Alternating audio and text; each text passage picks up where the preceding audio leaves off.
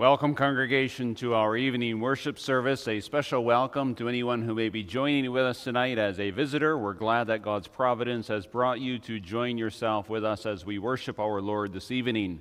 Our call to worship tonight is taken from Psalm 92, verses 1 through 4.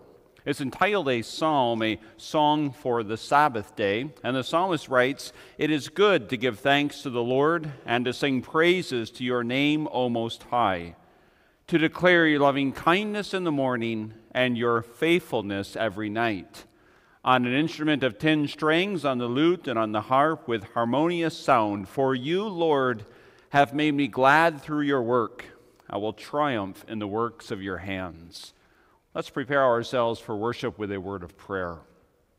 Our Heavenly Father, we do acknowledge as you are our Lord. You are the faithful Lord. You are the unchangeable Lord. You are the same yesterday, today, and forever. And so all throughout human history, it has been good to declare your loving kindness in the morning of the Sabbath day and also to reflect upon your faithfulness in the evening hours of the Sabbath day. And so we pray that you would remind us of your works that have granted us gladness as we reflect upon the salvation which is ours through your Son, our Savior, Jesus Christ. We pray, Lord, that we might have a reverent spirit of triumph as we acknowledge who you are and what you have done for us, and that we might truly be enabled to express our thanks and our gratitude tonight also with the songs of praises that we take upon our lips and with the profession of faith that we speak, giving expression of the truths that we hold dear in our heart. We ask then that you would meet with us tonight, that your name might be honored and glorified among us and by us, and that our souls might be nourished and refreshed on this Sabbath day. We pray this for Jesus' sake. Amen. For our opening song of praise, we'll turn together to selection 92A, and we'll sing stanzas 1, 2, and 5. The first two and the last stanza, standing if able, of 92A.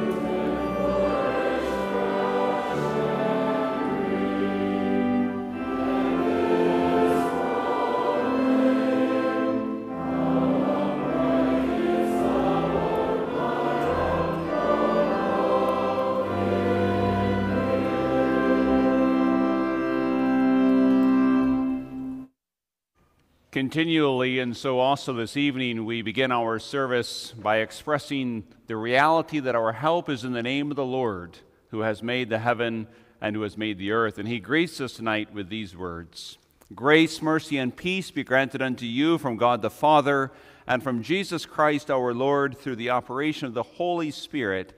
Amen." As a congregation, we then take the opportunity to express what it is that we hold dear within our hearts in the exercise of faith, the basic truths of our Christian faith as they are put to words in the Apostles' Creed. And so with one voice we say together, I believe in God the Father Almighty, maker of heaven and earth. I believe in Jesus Christ, his only begotten Son, our Lord, who was conceived by the Holy Spirit, born of the Virgin Mary, suffered under Pontius Pilate, was crucified, dead, and buried. He descended into hell. The third day he rose again from the dead. He ascended into heaven and sits at the right hand of God the Father Almighty. From there he shall come to judge the living and the dead. I believe in the Holy Spirit, the Holy Catholic Church, the communion of saints, the forgiveness of sins, the resurrection of the body, and the life everlasting. Amen.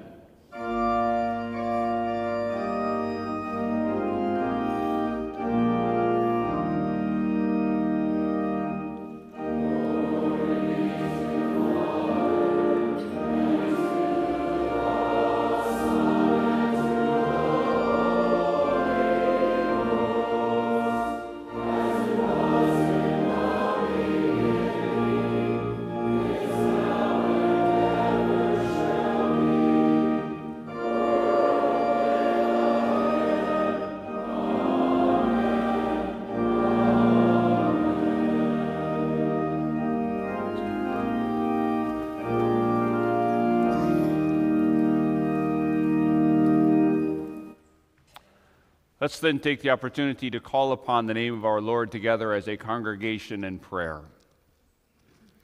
Our Father, who art in heaven, we thank you that by your favorable providences we have the opportunity again this evening hour on this Sabbath day to gather ourselves together freely, without any hindrance from local authorities, and also in a place of comfort and ease. Here in these facilities, we can come and we can devote ourselves to a very special, unique, peculiar purpose, that of reflecting upon your greatness and your power, your grace and your mercy, your love and your compassion, and reflecting and also expressing our appreciation, our worship of you. Lord, we thank you for the heritage that is ours. Many of us, maybe most of us, have had this practice of corporate worship in Sunday mornings and Sunday evenings from our very infancy. We don't know any different. And while we're thankful for that heritage and that upbringing, we pray, Lord, that what we do might never become a mere matter of routine. May we realize the significance of the actions in which we are engaged.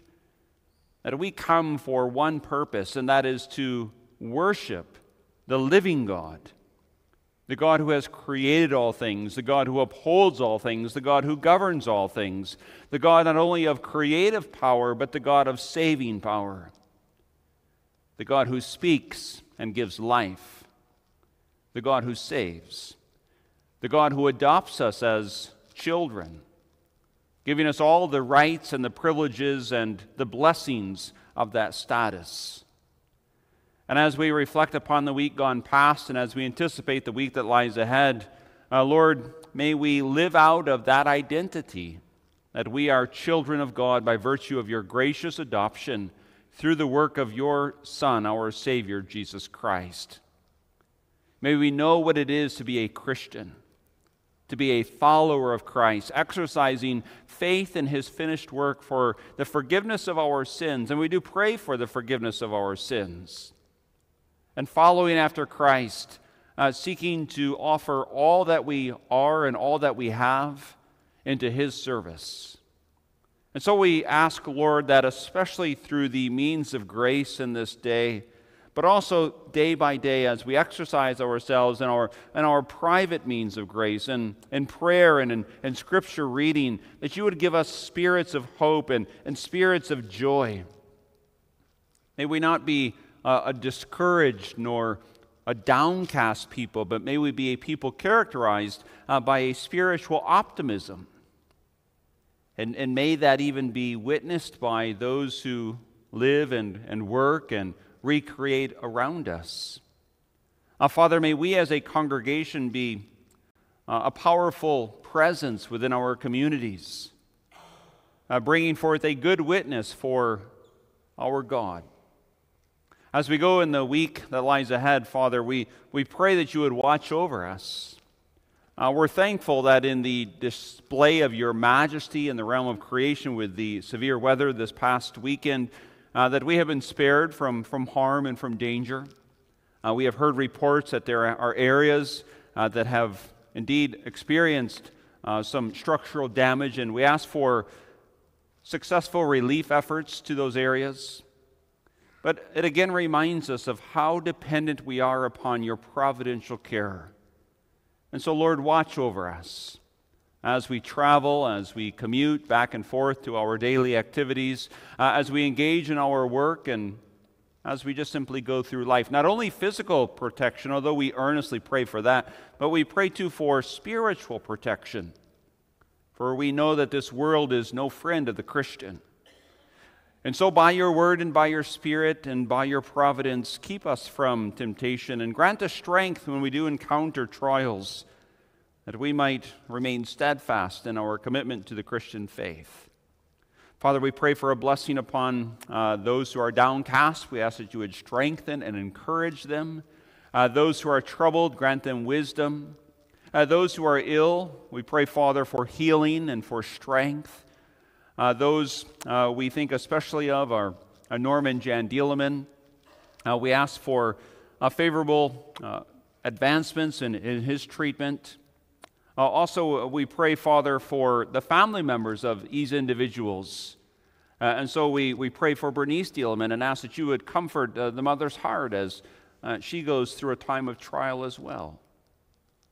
We think of individuals who struggle with difficult circumstances, perhaps within their psyche or their emotions or their mental constitution. Father, we live in a broken world. We know that you shine in all that's fair, but we know also that there is much brokenness, and we pray for a fullness of life to be given to your people. Bless those who care for these individuals. We thank you for our hospitals and for our doctors and for our nurses and for first responders. We thank you, Lord, for their knowledge and their wisdom and their servant hearts. We think also of caretakers in various facilities. We know that there is much that needs to be done, and we pray that you would bless these individuals. We think also of the good order that we have within our community, and we pray, Lord, that good order would be maintained. We ask for a blessing upon the young people of our congregation as they enter exciting but also perhaps new ventures in life, whether it be picking up vocational labors. Bless them in their labor. May they find a sense of satisfaction within their work. We pray for those who are college or university students as they come to the end of a year and as the intensity of exam preparation, Lord, grant them strength and clarity and also success with their studies. Those who are graduating from high school or from college, those who are engaged to be married, all of these milestones of life, Father, bless these individuals in their way. We ask tonight also for success upon the gospel ministry. This pulpit, the pulpits in our communities, may they be faithful. May they proclaim the gospel. We ask too tonight especially for a blessing upon the church plant in Santa Clarita, California with Reverend Lee Irons. Provide for your churches, Father. We implore you, provide for your churches men who are qualified and who are willing to fill the offices of elders and deacons. And may the church plant there in Santa Clarita and also other places become self-sustaining by your favorable providences, and may eventually it become organized as a church. Bless their labors as they seek to teach various university students the beauty of Reformed theology, and may we also in our community have an interest and an opportunity to explore such ventures to teach those who perhaps are interested knowing more about the faith. We pray, Father, for our schools. We're thankful for them, and we ask for a blessing upon them. And here also there is, from our perspective, a shortage of personnel. There are many positions that must be filled, and we know that you are an all-wise God, and you are a providing God, and so we pray that you would, in due time, give us gifted teachers of biblical conviction, but also who have the ability to communicate truth to students. We pray, Lord, for the land in which we live. And we ask that by the influence of the Christian community, that the sanctity of biblical truths and of creational ordinances might be upheld. We think especially of human sexuality. Lord, we pray that you, by law enforcement and legislation and by protection even within our communities, that such horrific sins as human trafficking might be restrained and might become non-existent. We pray that each human person might be valued and that their life might also be valued as it bears the image of God. We ask for there to be a reformation in regards to the honoring of the Lord's Day. We pray for a true spiritual awakening. And we think also of the sanctity of even labor. We are bombarded by the advertisements of gambling and of betting, and we're reminded of the statistics of how many young men are addicted to such immoral exercises. And we pray, Lord, that we might turn away from such things and that we might find great delight in following after the creation ordinances motivated by your grace. And tonight, as we turn our attention to a difficult topic of human depravity, we ask for balance in our preaching, a biblical balance. May the corruption of humanity be set forth, but also the remedy for that corruption, your sovereign grace, that we might then leave this place of worship testifying in our hearts and to one another that indeed it has been good in this day to be in the house of the Lord our God. We ask this for Jesus' sake. Amen. We'll then turn to a song of preparation from selection 51C, from which we'll sing stanzas 1, 3, and then 5 and 8. We'll do so standing if able, 1, 3, 5, and 8 of 51C.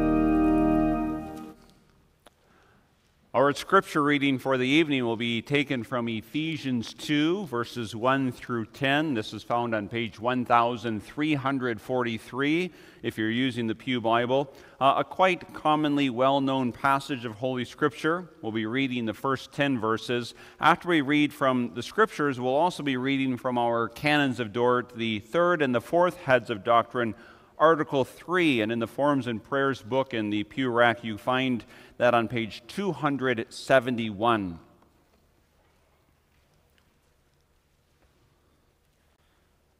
We read then from Ephesians 2, 1 through 10. The Apostle Paul writes, "And you he made alive who were dead in trespasses and sins, in which you once walked according to the course of this world, according to the prince of the power of the air, the spirit who now works in the sons of disobedience, among whom also we all once conducted ourselves in the lust of our flesh, fulfilling the desires of the flesh and of the mind, and were by nature children of wrath, just as the others. But God, who is rich in mercy, because of his great love with which he loved us, even when we were dead in trespasses, made us alive together with Christ. By grace you have been saved, and raised us up together, and made us sit together in the heavenly places in Christ Jesus, that in the ages to come he might show the exceeding riches of his grace in his kindness toward us in Christ Jesus. For by grace you have been saved through faith, and that not of yourselves, it is the gift of God, not of works, lest anyone should boast. For we are his workmanship, created in Christ Jesus for good works, which God prepared beforehand that we should walk in them." Thus far for now, our reading from the Holy Scriptures. We then turn to Article 3 of the third and fourth main points of doctrine. And just notice the title that is given on the top of page 271 to these points of doctrine: human corruption. And that is the sober topic that we have before us this evening, human corruption. And Article 3 is entitled Total Inability.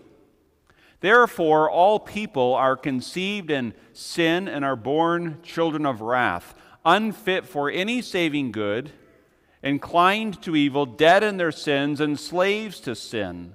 Without the grace of the regenerating Holy Spirit, they are neither willing nor able to return to God, to reform their distorted nature, or even to dispose themselves to such reform."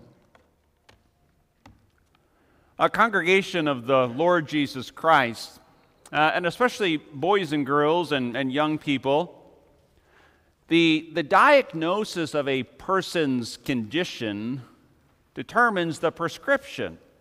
Now, you might say, well, you said you were going to talk to the boys and girls and you just rattled off that sentence. Let me explain. Boys and girls, if you have what we call a common cold, you know, you've got a runny nose, you're sneezing, your mom, your dad, and maybe if, there's a doctor or a nurse in the family, they'll say, what you really need is some rest, lots of fluids, and in a day or two, you'll feel better. So they just simply say, you need some rest, you need some fluids, because you just have a common cold. And given that you're young and relatively healthy, in a few days you'll be fine.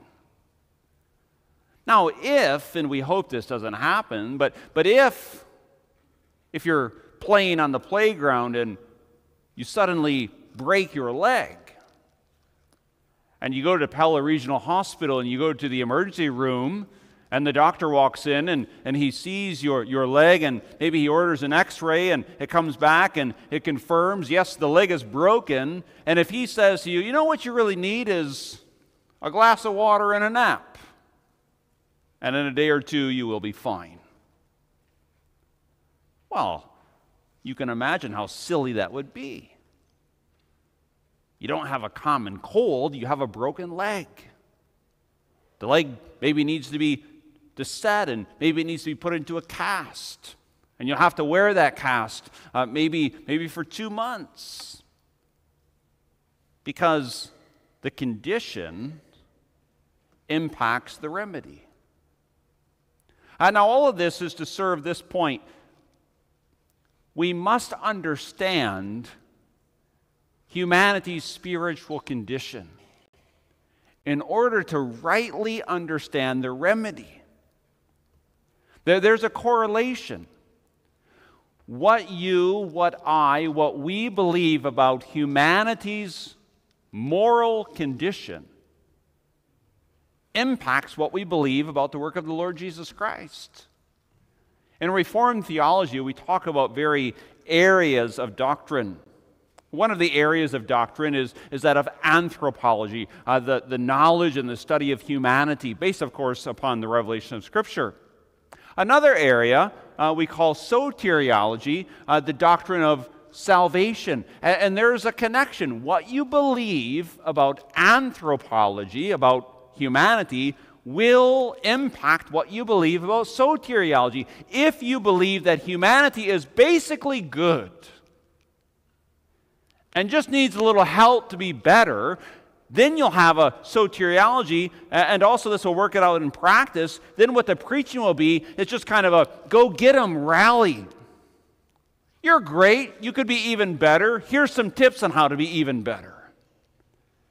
And indeed, you find that type of talk from many a pulpit on many a Sunday throughout our land. But if you believe that human nature is corrupt, dead in sins and in trespasses, that will impact what you hear from the pulpit on Sundays. Then it will not be, you're great, you just need to be a little bit better. But then the proclamation will be, you're dead in your sins and trespasses except for the grace of God in Jesus Christ. Our theme tonight, as we continue to unfold the doctrines of grace along the lines of what is commonly known as TULIP, is Sovereignty and Salvation, Redemption Applied, Part 1. I know it's not the smoothest theme, but I think that captures what we hope to talk about this evening. In connection with the acronym TULIP, which really should be ALTIP if you go in logical order, we are dealing with the T of total depravity. And as we notice this, we'll notice, first of all, the universal corruption of humanity. And then secondly, the condemned corruption of humanity. And then thirdly, the paralyzing corruption of humanity. So that corruption of humanity, where we're talking here about the impact of sinfulness upon the human race. We'll notice that it is universal, that it brings about condemnation, and that it also brings about a certain spiritual paralysis. So first of all, then, the universal corruption of humanity. What is corrupt? What is the object? Humanity. Now, we don't want to go too far off into the abstract theoretical realm, but maybe to the young people and to those who hear these words, maybe you're studying at college and university. Have you ever stepped back and thought, what is a human person? These types of questions and these types of topics are going to be important for the church to clarify, especially in the age in which we live. What is a human person? Well, much could be said, but we want to say the basics. Human beings or human persons are individuals who are created by God. That is the first, the most fundamental element in the identification of what a human person is. An individual who is created by God. And being created by God, a human person is an individual who bears the image of God. We know this because this is revealed for us in Scripture. The opening chapters, Genesis 1, verse 26 and 27. Then God said, "Let us make man in our image according to our likeness." So God created man in his own image. In the image of God he created him. Male and female He created them. Do you see how many absolute follies of our world would be solved with a submission to Genesis 1:26 and 27? We are not the products of some vague evolutionary process. We are not the products of evolution. Our ancestors are not some type of animal. And I firmly believe that this is part, and I stress part, this is part of why our generations are characterized by angst, hopelessness, despair. If you're hearing these words tonight, you are not a product of evolution. You have been created by God, and you bear the image of God. You have a body, you have a soul, and with those two constitutional elements of your person, you were created with moral capacity, which the animals do not have, which the inanimate creation does not have. A capacity, an ability to know God, and to love God, and to serve God. But that also gives humanity a moral responsibility. Moral ability then brings with it moral responsibility. And this is revealed, of course, within Scripture as well. God gave to Adam that what we call a probationary command, a testing command. God said to Adam, and through Adam to Eve as well, you may not eat of this one particular tree. Now, Adam had moral ability and he had moral responsibility, so that if he did eat of that tree, he would bring upon himself and through himself to all of the human race spiritual death. And we know the historical account well. We are taught it from our earliest years, that at home and in the schools and in the church. We know that Adam violated that commandment of God. And that is the cause of the universal corruption. Human beings, each and every individual, particular person created by God, bearing the image of God, and yet something has happened. So that we, by nature, apart from God's grace, are not as we once were. You see, if you believe that we are just the products of an evolutionary process, well, then where is moral responsibility? I mean, yeah, dogs do what dogs do, and cats do what cats do, and cows do what cows do, and there's no moral responsibility. Sure, if a dog is rabied, maybe you euthanize it, and you say, oh, good riddance, we're rid of that dog. But you don't say that dog sinned. But human beings are different. So what happened?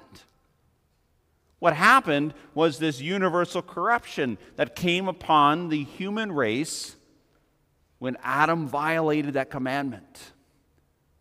Now, we speak of total depravity, and many a Reformed theologian and minister has helpfully clarified this does not mean that humanity is as sinful in its expressions of sin as it could possibly be. We are very grateful to God's providence, restraining the expression of sin. We're thankful, for the most part, that our communities are relatively safe. We're thankful, for the most part, that people drive on the right side of the road without wandering over the center line.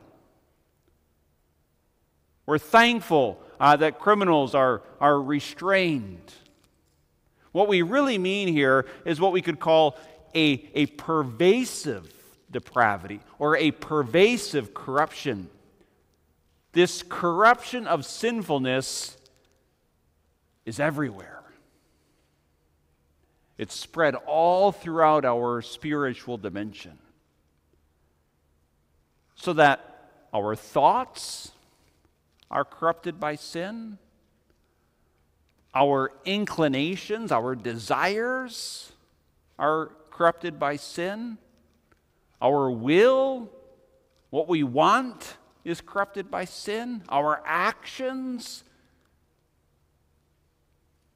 It's like dust in a Dutch home.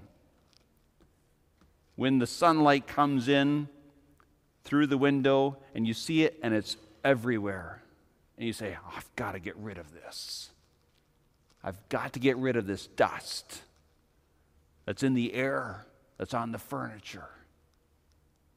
And once a Dutch housewife starts to dust, they keep dusting and they keep dusting because they see more and more and more. That's the way it is with sinfulness within our soul. It's everywhere. Well, what are we then to do? Well, we also need to acknowledge that this universal corruption of humanity brings a certain condemnation. And that's our second point. It'd be one thing if we could just say, well, that's too bad. By nature, we are what we are. It'd be one thing if you could just read Ephesians 2, verse 1, and notice the words, he made alive, are italicized. They're actually not in verse 1. The main verb is found all the way down in verse 5. Made us alive together with Christ. So it's one long inspired run-on sentence describing this pervasive depravity. And you, verse 1, were dead in sins and trespasses. And the reality of that brings upon humanity a certain condemnation. Condemned to death on account of our sinfulness.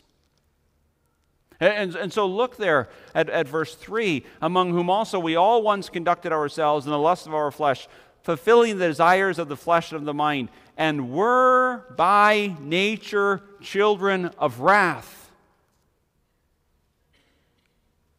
Now, I don't know any other way to read that verse and to be honest with the authority of Scripture than to say, this is the verdict. Apart from God's intervention, apart from God's grace, apart from God's work of regeneration, apart from the work of the Holy Spirit, that's the verdict on you and that's the verdict on me. By nature of being a fallen son of Adam or a fallen daughter of Adam, a child of wrath, just as the others. Notice that every single human being is pooled together. And this is important for us to understand because humanity, we love to grade on a curve. We love to find someone whom we think is worse than ourselves, and then excuse ourselves, maybe even compliment ourselves. And I check myself repeatedly, and I hope that others check me as well. Isn't it remarkable? Absolutely remarkable that individuals can be proud of their knowledge of total depravity. That individuals can walk around and go, I know more about total depravity than you do. I'm a better theologian. I've read Berkhoff and Bavinck, and maybe even Hoeksema. And I can dot my theological I's and T's far, far, far better than you can, especially in the area of total depravity. By nature, children of wrath, just as the others. This is the sentence upon the entire human race apart from the grace of God, because of God's just judgment. I'd ask you to turn back in your Bibles to Romans chapter 5, verse 18 and 19. God is a God of righteousness. And theologians make distinctions within God's righteousness. One aspect of God's righteousness is what we call his rectoral righteousness. Because God is God, he has the right to determine what is good and what is evil.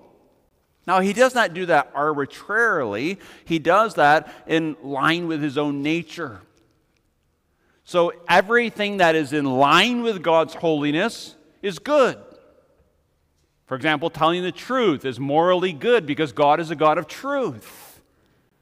Fidelity in relationships, especially within covenantal relationships such as marriage, is good because God is a covenantally faithful God. Theft, on the other hand, for example, is evil because God is a God who works, not a God who steals.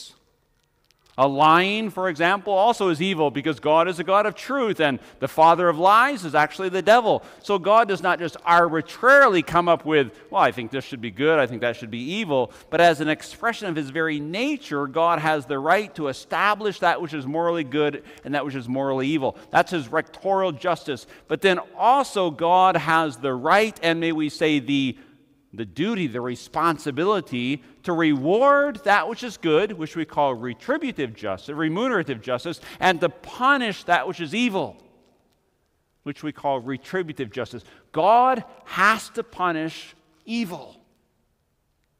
Not because he's compelled by some outside source or some greater source, but because he's God. And God does punish evil, as we see very clearly here in Romans 5, verse 18 and 19. Therefore, as through one man's offense judgment came to all men, reflecting here upon Adam's sin and the pervasive depravity that included the entirety of the human race, notice this, resulting in condemnation. It wasn't just that Adam and his posterity could go, oops, sorry, we sinned. Will you just look the other way? Will you just ignore that? Can we have a moral mulligan, kind of a do-over? We tried our best. We didn't really know. We didn't really understand. These types of excuses don't reckon with the reality of the righteousness of God. One man's offense, judgment came to all men, resulting in condemnation. Now there's a wonderful second part of verse 18. We'll come to that truth in our third point. But notice verse 19, for as by one man's disobedience many were made sinners. Or in the words of Ephesians 2, by nature, children of wrath. Well, why do we belabor this point? So that in part, if you flip back one more page, we might come to the repeated acknowledgement of what is stated in Romans 3, verse 19. You notice in the preceding verses, the Apostle Paul strings a bunch of Old Testament quotes together, especially from the Psalms, all emphasizing what we might call the pervasive depravity or the total depravity of humanity. And he kind of summarizes it all up with verse 10. There is none righteous, no, not one. Why, Paul? Why are you making this argument? Verse 19, now we know that whatever the law says, it says to those who are under the law that every mouth may be stopped, and all the world may become guilty before God. That's what needs to happen. That's one of the purposes of the law and the preaching of the law. And it is an extreme purpose, but it has a glorious reason behind it. Why do we want every mouth to be stopped? Why do we want the excuses and the attempts to self-justify? Why do we want them stopped? Because it's only when the mouths are stopped that the eyes then look to grace. You can think of this in the terms of the two thieves who were crucified alongside of Jesus Christ. They both began those hours of crucifying by hurling insults upon the Lord. They were giving nearly full vent to the reality of their depravity. But then a change took place. And the repentant thief stopped his mouth. And when he did speak, he acknowledged his guilt. He said to the other thief who kept on railing, "We deserve this. We deserve this." And it's only then, when he acknowledges what he is receiving is just, it's only then that he says, "Remember me when you come into your kingdom." It's only when we are convinced of the reality in a personal, experiential way within our soul of our own depravity that will then cry out for mercy and for grace. And that begins to transition us into our third point of consideration, the paralyzing corruption of humanity. Notice again, if we can refer you back to Article 3, total inability. We talk about total depravity or pervasive depravity, which then produces a total inability. Therefore, all people are conceived in sin and are born children of wrath, unfit for any saving good, inclined to evil, dead in their sins, and slaves of sin. Without the grace of the regenerating Holy Spirit, they are neither willing nor able to return to God. A human person, apart from the grace of God, is not able to believe, not able to repent, not able to return to God. They're dead in their sins and trespasses. Now, changing the analogy slightly, if an individual were to physically die, sometimes I've used this analogy in teaching catechism and when I used to teach Christian doctrine. If an individual flatlines underneath a cardiac arrest, it would be most futile to stand over him and say, "Get up. Walk it off." They're flatlining underneath cardiac arrest. They're not able to get up. They're not able to walk it off. They don't have the ability. Nor, I would suppose, in that condition, do they have the desire to get up and walk it off. Because they don't have the ability, they don't have the desire. And this is what is so concerning about the prosperity gospel and the self-help gurus. Don't tell dead sinners to just go out and do better. They can't do better. And they don't really want to do better. Sure, maybe they want to hide their evil behind a facade of external moral conformity. But a sinner who's dead in his sins and trespasses isn't able to change himself or herself and doesn't really want to. This helps explain what is commonly misunderstood. It's not as if Reformed theology keeps people away from Christ. It's not as if Reformed theology pushes sinners away from Christ. Unregenerated sinners do not want Christ. And so they will not come to Christ. Unless. And there is a beautiful unless woven, and I want to begin first of all with the Canons of Dort, and then we'll go to Scripture to, first of all, once again show that our canons are scriptural in their essence. Did you see that phrase? And we kind of passed over it because, Lord willing, we'll return to it next Sunday night when we consider the truth of irresistible grace. Right in the middle of Article 3. Without the grace of the regenerating Holy Spirit. So there is hope. Sinners in their natural state are unwilling and unable to return to God. But there is hope. And that hope is also what is bound up in verse 4 of Ephesians 2. But God, who is rich in His mercy, because of His great love with which He loved us, even when we were dead in trespasses, made us alive together with Christ.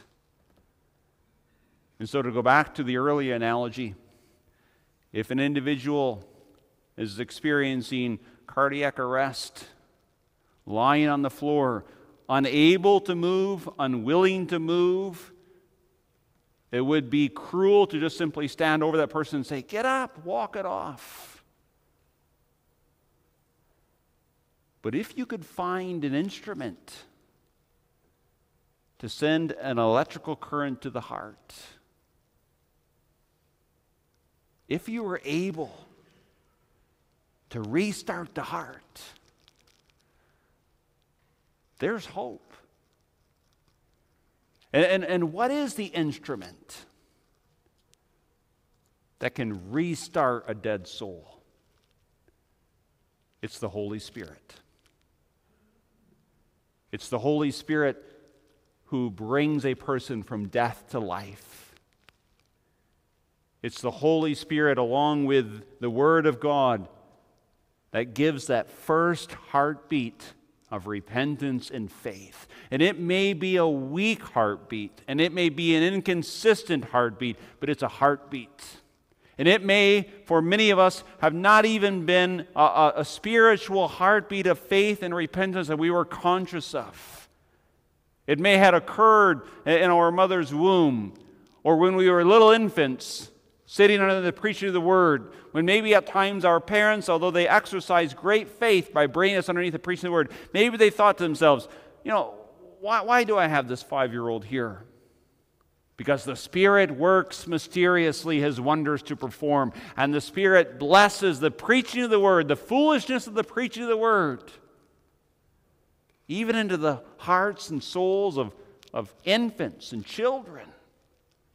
And as the Spirit brings that message of the gospel home through the ear into the soul begins to beat with the life of repentance and faith. And as that child or a young person or a new convert continues to receive the instruction of the gospel, the heartbeat gets stronger and stronger and stronger as they exercise faith in Jesus Christ. And so, yes, the human predicament from one perspective is dark. But in the darkness of human corruption and depravity shines the brilliancy of the light of the gospel of Jesus Christ. And our time is exhausted, but in God's good providence, we anticipate coming and returning to this theme next Sunday night. But God makes alive those who are dead. Amen. Our Heavenly Father, we do acknowledge the solemnity of our predicament apart from your sovereign grace. By nature, apart from the work of the Holy Spirit, we are those who were described in Ephesians 2. We are those dead in our trespasses and sins, but we soberly take recognition of that fact. We rejoice in your great goodness, your grace, and your love. especially evident in the regenerating, quickening, making alive work of the Holy Spirit. And Lord, we pray that even tonight, as these words go forth, that sinners might be converted, that individuals might pass from spiritual death to spiritual life, that repentance and faith might be exercised for the first time or by way of continued renewal in the lives of your people, so that your name might be honored and glorified by us. We pray for Jesus' sake. Amen. We'll then turn to song selection 391, a prayerful hymn. We'll stand, if able, as we sing all four stanzas of 391.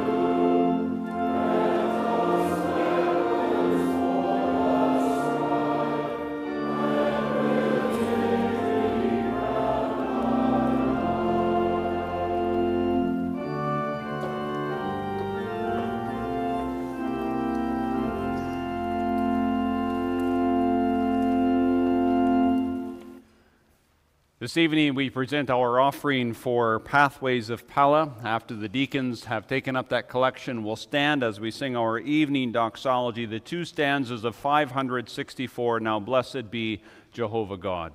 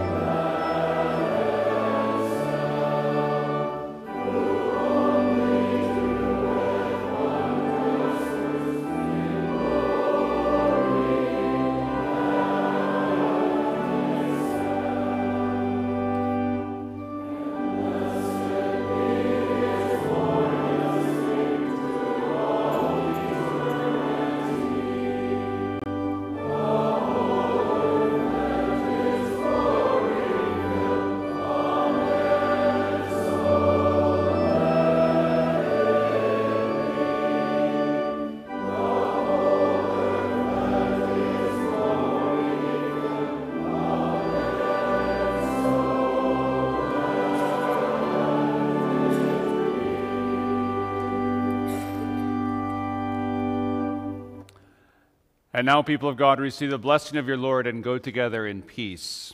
The grace of the Lord Jesus Christ and the love of God with the communion of the Holy Spirit be with you all.